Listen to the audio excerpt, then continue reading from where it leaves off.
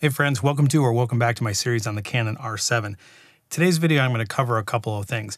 I'm going to touch a little bit on the battery life. I'm also going to be taking a look at the overheat times of the camera, and just to let you guys know right off the bat, every single mode that I've tested overheated. And then I'm also going to give you some bad news about the HDMI or the micro HDMI port on my Canon R7. So let's go ahead and jump into today's video. All right, so first up, the battery life. When I was doing my testing on the overheating times, I got about 2 hours and 15 minutes of video use on the camera. And then I've also taken it out a couple of times birding, 3 hours, 4 hours, 5 hours, and I've taken somewhere around 400 to about 550 photos. And during that time, I always had my settings set to viewfinder shutting off at the minimum, the screen shutting off at the minimum, the auto power off at the minimum. So I've basically shut everything off on the camera. Typically when I do my birding, I'm walking around or just sitting in one spot. So I don't really have the camera on the ready. I don't need it on the ready. So when I see something, I just pull the camera up, I hit the shutter button, or I hit a button and then it comes alive and then I can take a picture. So in this entire time that I've been doing this, a couple of days, I've had the camera for about 2.5 weeks now. I've never run out of battery. In fact, I've never even actually pushed it past half a battery life. So I don't think the battery life taking photos is going to be an issue. So with the battery stuff out of the way, let's go ahead and jump into the overheat times. I tested the camera in 3 different modes.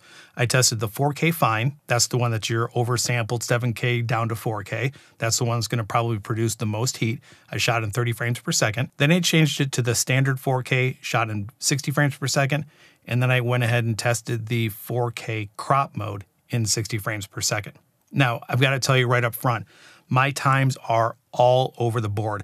There's a couple of people on YouTube that have done heat tests. I encourage you to go and search for that because their times are drastically different than mine. Here is my setup, and it's not scientific in any way. I tested all of my stuff in my studio. I'm in Phoenix, Arizona. My studio probably runs around 85 degrees, even with the air conditioner on. I took it outside once, and it shot in 112 degree weather. And then I also paused it for 5 minutes in between some of my shoot times. So this is kind of good news, bad news situation. The good news is the recovery times are amazing. As quick as I can change out a memory card, or as quick as I can change out a battery, or just shutting it off for 5 minutes, you're pretty much going to get almost the same amount of shoot time that you did originally. And I'm going to put a graphic up here so you guys can see this. I shot 4K fine, 30 frames per second for 1 hour and 20 minutes. And then I also did one for 52 minutes and 45 seconds. And then in my last trial, I shot 39 minutes and 36 seconds. On the trial, when I did 39 minutes, I gave it a 5-minute wait time. And then as soon as I got everything all set up, after the 5 minutes was up, I ended up getting another 32 minutes and 23 seconds on that, just with the 5-minute wait time. And I have definitely noticed that heat setting that's on there, that heat indicator as it increases.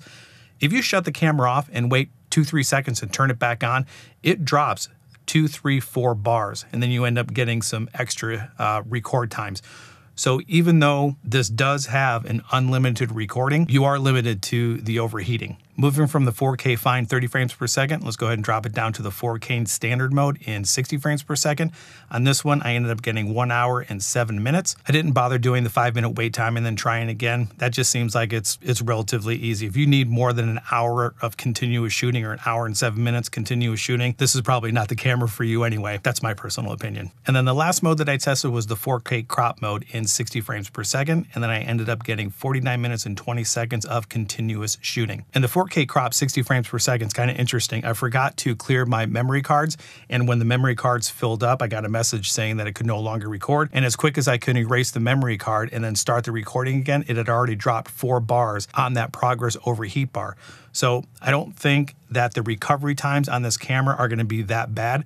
So that's the good news. And if you're not shooting continuously, if you're recording and then starting and stopping and starting and stopping, I don't think you're going to run into overheating issues at all. And then last but not least, taking this camera outside. I was at my birding location. It was 112 degrees outside. The camera was in the shade. I was in the shade. I was sweating like crazy. And I ended up getting 34 minutes and 6 seconds out of the camera. I waited 5 minutes. And then after that 5-minute wait wait time, I ended up getting an additional 21 minutes and 34 seconds. So as you can see, all across the board, there's really no rhyme or reason to the test times that I'm getting. Now, again, I have to reiterate this. This is probably the fourth time I've said this. Your times are going to vary. This is very specific to me, to my studio, to my location, and to my temperatures. Yours will vary. So just use mine as a stepping stone. Take a look at other YouTubers and see what they've done and what their times are. If you do have this camera and you've done some heat tests, post some comments down below and let other people know what your times are as well. And then with that, let's go ahead and move on to the micro HDMI cable. Now, while I was doing all of my heat testing, I had my Ninja 5 or the Ninja V hooked up with this with the Atomos Ninja cord. I shot my first couple heat tests and I never unhooked the cables. I never did anything, and the Atomos recorded no problem at all. I recorded internally on the camera while I was recording what the screen was showing on the Atomos. Then a couple of days later, I turned the camera back on, nothing was unhooked, and I started to record another heat test. And this is what happened. I started to get screen flickering, and I'm taking a look at it and it's starting and stopping, and then that little kangaroo yellow triangle symbol popped up. So I went ahead and clicked on that, and the warning sign showed up on the Ninja saying that it stopped recording, it started recording, check the connection, make sure that you have a 2.0 HDMI cable, and all that's in order.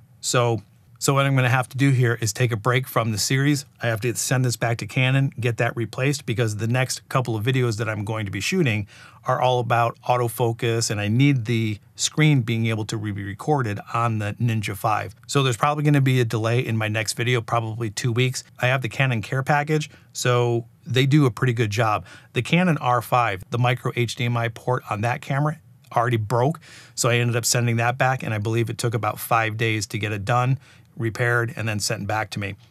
I'm guessing the Canon R7 is going to be the same way. So as soon as I contact Canon and get all that stuff all taken care of, I'll go ahead and send it back. Hopefully they'll repair it quickly, and then I'll get it back and I'll get back onto the series. And if you guys are running into any other issues with the Canon R7, if you already have it and you're starting to notice some of these little intricacies, maybe not something that's breaking, but something that is just not right, go ahead and post some comments down below.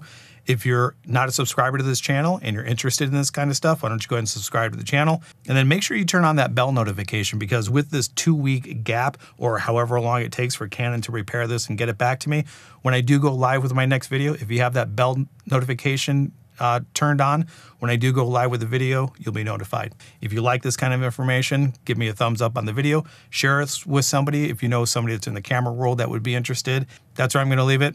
We'll see you guys next time. Bye.